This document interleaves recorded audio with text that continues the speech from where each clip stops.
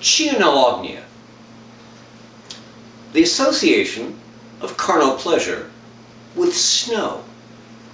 This is a rare form of beastliness, and unusual in that it is associated almost exclusively with the female, although I suspect this is due to the marked shrinkage of the virile member upon exposure to the cold, rather than any innate difference between the genders.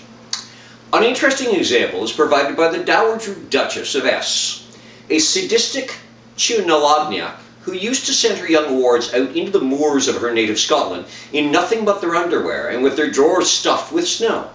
Her claim was that this process ensured robust health and strength of character in her charges, but I suspect otherwise. For one thing, it was her invariable practice to spank all three girls afterwards, ostensibly to restore the circulation to their chilled posteriors, and for another, all four slept in the same enormous bed, this despite occupying a castle of over 70 rooms. This practice she excused on the grounds of household economy.